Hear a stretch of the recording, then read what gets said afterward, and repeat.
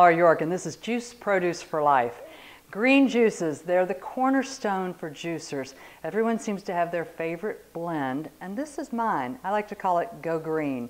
It's very simply 4 leaves of kale. Kale is so important in your diet. It's just packed with all kinds of vitamin A and C and of course protein. So many times I hear from skeptics when it comes to juicing, well, how do you get your protein? You need red meat for protein. By no means do you have to have red meat to get protein alone. Kale is packed with good protein. Also Granny Smith apples, not that they have protein, but they're packed with lots of vitamin C. Really flavors up this juice. I'm using 2 Granny Smith apples, a handful of parsley. Parsley is like one of these forgotten herbs that's so well known around the world, but here in the United States we always think of it just as a garnish on the plate, but it has a lot of good potential vitamins and minerals in it that we need to take in. And then celery, 3 stalks of celery, and to give it a little kick and to also ease the stomach is fresh ginger that I've cut up here. It's just about a 1-inch knuckle of fresh ginger. I like to peel my ginger. Some people don't. I tend to peel it all the time before I put it in the juicer. So let's get started. As always, you want to start with the leafy greens first. I like to break mine and start feeding it through. I do use the stalk. Why not? It has plenty of good juice in it. Just tear it. This is the Omega Vert 350. Vert because of its vertical stand on the countertop, not a big space demander. I'm going to go ahead and have a bonus piece of kale. What the heck?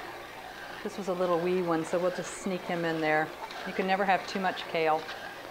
Now for the parsley. About a handful of fresh parsley. Parsley gives it that really bright green flavor. I love the flavor of parsley. It's also good to neutralize your breath after a meal. Actually, that's why they put parsley on our trays, but most of us think it's just for aesthetics.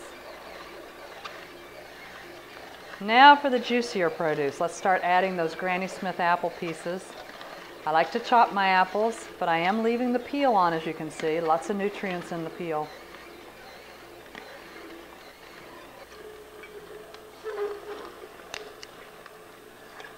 I think people forget how much vitamin C you get out of apples. For some reason we always know oranges, but apples are just as loaded with vitamin C. And certainly you could use a different type of apple. There's all kinds out there. I just am partial to the Granny Smith, and since this is a green juice, you had to go with a green. It wouldn't matter though. Now I'm going to add the ginger next because I want it to get flushed through when the celery goes through with the high water content of the celery. That'll give us every bit of flavor from that ginger. Ginger is so important. A lot of folks use it for easing stomach pains. It's been noted even for chemotherapy patients that it can ease their stomach pain. Pregnant mothers, morning sickness. Even if you're on a cruise to some faraway land, you might want to have a little bit of ginger on board to settle your stomach if you're leaning towards seasickness. Again, this didn't take any time. I had my vegetables prepped, but you can always prep your vegetables and have them on hand and ready if you want a fresh juice, or you can freeze it for a couple of days, which is what I'll end up doing with part of this juice today.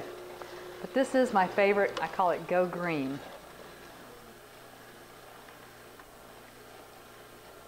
And that's it. Now we have 3 cups of great green juice here. You know, I think I would tell a young boy that this is what the Hulk drinks, and that might help sell a little green juice in his diet. Again, I'm Laura York for Juice Produce for Life. This is my favorite Go Green juice. I hope it'll become yours. Enjoy.